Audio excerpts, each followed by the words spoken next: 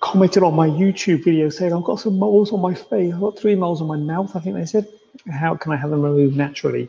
And I see this a lot on YouTube. I don't know if it's just the stuff that I search for. I get all these things, and I think natural removal of moles. What does that mean? Natural removal of moles. Can I get them removed naturally? What does that mean? I think that means by putting some stuff on them. Is that what they mean when they say naturally?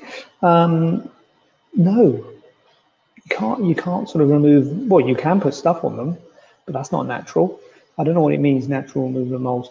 Moles are pigment cells. They are melanocytes, which are cells with melanin in it, which is the pigment that we get in our skin. And they're normal melanocytes, which are throughout everyone's skin. Melanocytes are throughout your skin, and they are just conglomerations of melanocytes, basically. They are groups of these pigment-producing cells in an area, which then forms a brown mark. And there are different levels of the skin, but they're all within the layers of the skin.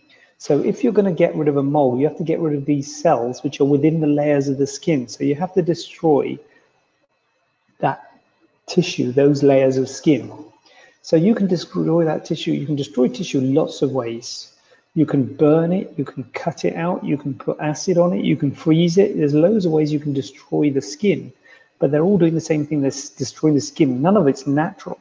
So someone might say you can put this stuff on it and get rid of a mole. Well, that stuff you're putting on it is going to destroy the skin somehow, however way. I don't know what these creams or these stuff that people talk about on these YouTube videos, but it's not natural, but it is a way of removing the mole, and it will leave a mark. You can call it what you will, a scar, a mark. It's got to leave a mark, some kind of mark. And because that layer, that skin has to be removed, and then that will heal. So, we remove them surgically, which I think is the best way to remove it. I don't think it's good to remove them at home.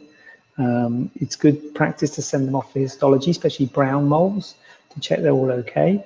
And in a sterile, to remove it in a sterile environment. So, but I think, I don't know, so you can't remove moles naturally, but you can buy stuff that will remove them, but it will be stuff that will damage the skin, because it has to damage the skin if it's going to get rid of the mole.